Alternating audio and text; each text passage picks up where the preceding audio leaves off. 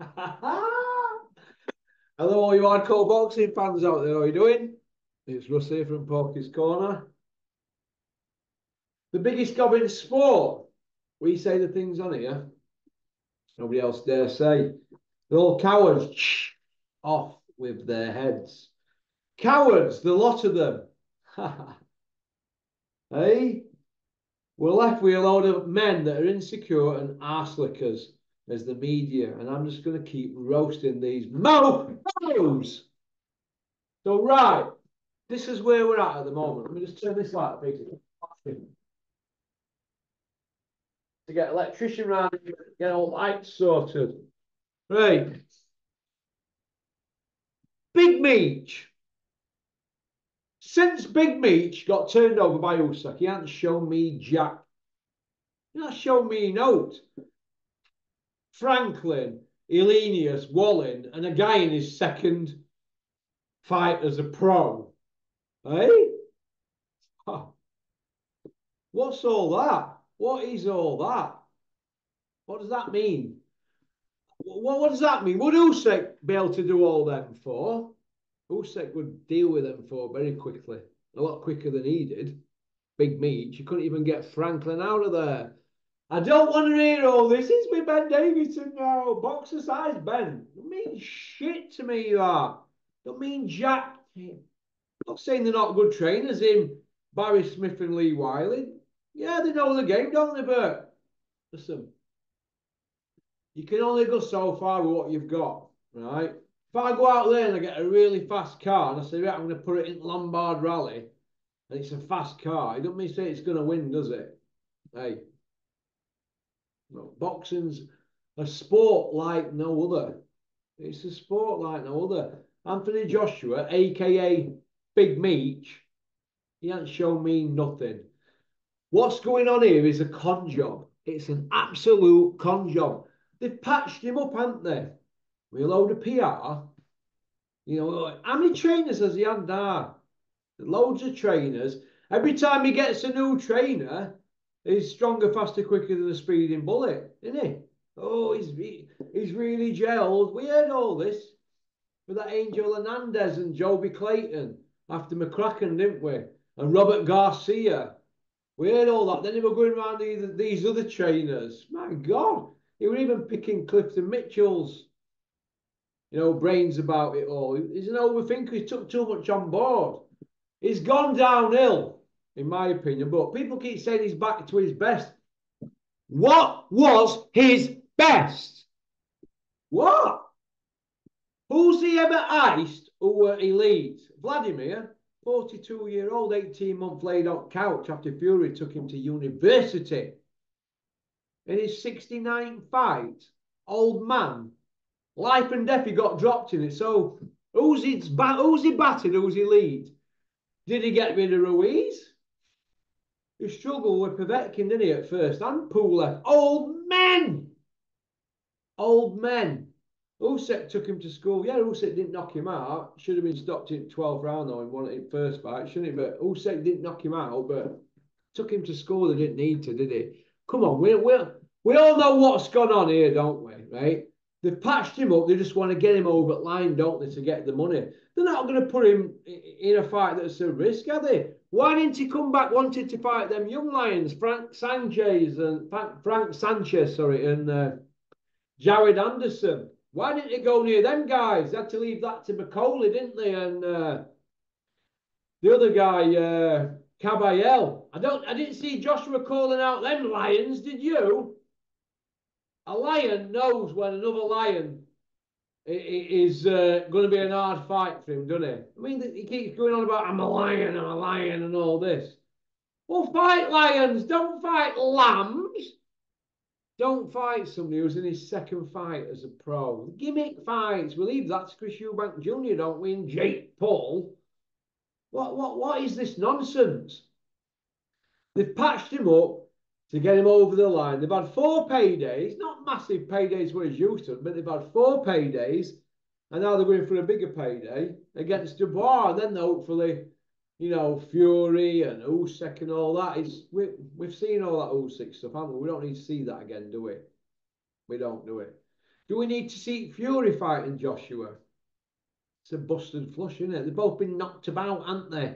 They're like fighting to see who's second and third best, aren't they? The main man is Alexander Usyk, the undisputed guy, although they've already took one of his belts off him, haven't they? The IBF are always first to react, aren't they, or WBC? But come on, we know what's going on, don't we? They've patched him up and they're spinning a yarn. What they do, they get all these people like IFL, the Guard, Puppy Parsons, and all the rest of them to spin yarns. Ask the right questions. These people know what to ask to stay in the mix, to sell it to your people. Then they go to Talk Sport. They get Juggies, who openly admits that he's been accused of being Joshua's PR guy, and Derek Chisora. Oh, by the way, we're all from St. Jim, Finchley. Hey, you couldn't make it up, could you? You couldn't make it up. In my opinion, right? Joshua's a prick. Connacht fans.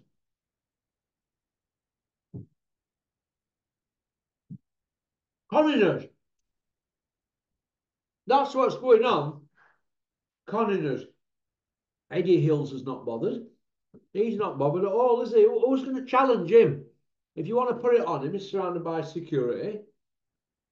Trust me. But they've got a bit of power, haven't they? Because they can put your fighters in the mix. So nobody's going to say anything, are they? Nobody's going to challenge the status quo, are they? Not even Leonard Ellerby. And he was talking about doing it on the hard road. Leonard Ellerby, the black Santa Claus of America. Have you seen him with big white beard? Man's a joke. Did you see him hanging out back of Eddie? Eddie, do you want to reach around? What is all that about? They want that Saudi Bunsen burner, as the Cobra says. We know what's going on. We know. I know. I see it in front of my eyeballs. All these men that are going to do this and going to do that. Dennis, we're going to do something. Won't you, Dennis?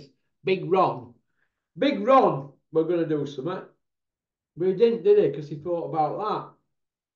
I know what Big Ron we're going to do. And before you know where you are, he's got Anna Rankin in a fight with Terry Harper to defend her world title. But no rematch. Dennis, what did you always used to teach me about your fighters? Or our fighters when I work for you? Whatever we do, if we've got a belt, we want a rematch clause if we're working with big boys. So you're working with Eddie Hills, a big boy, in a world title fight. Your female fighter had a world title.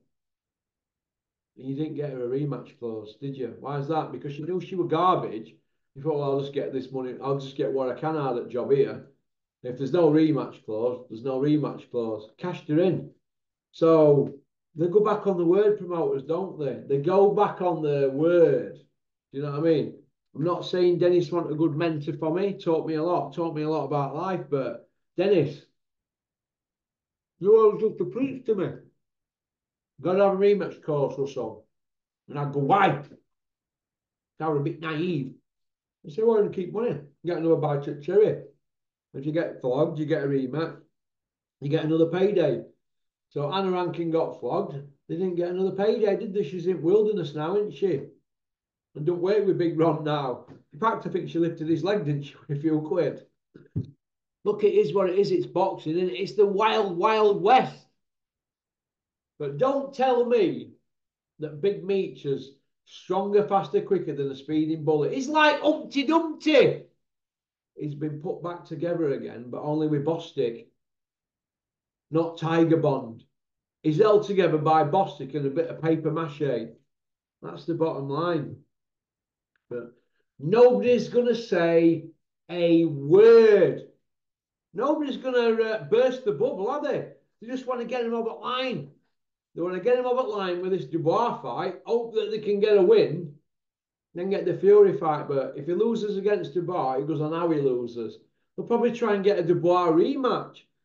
They'll tell you one thing and do another. They'll not, listen, promoters, right? They don't even tell their own staff what's going on because they can't trust anybody. No.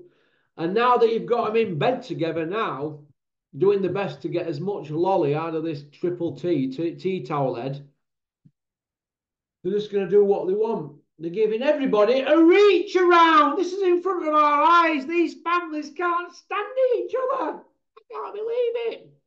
And look at them. Do you know what? People like Johnny Nelson, they're all laughing at him, aren't they? Johnny Nelson and them up at Inglesham will be howling because they'll know a little bit more than me what's gone on over the years. And Peter Fury and them, they'll all be howling. Mick Hennessy. Everybody in boxing is laughing at these. Do you know why? Because they are brassers. Spitting banana all over the place here. They're brassers. Absolute brassers. Sends me crazy. Sends me absolute crazy. So, right. It is what it is. Go on, peace out. Thanks for liking and subscribing, leaving a comment.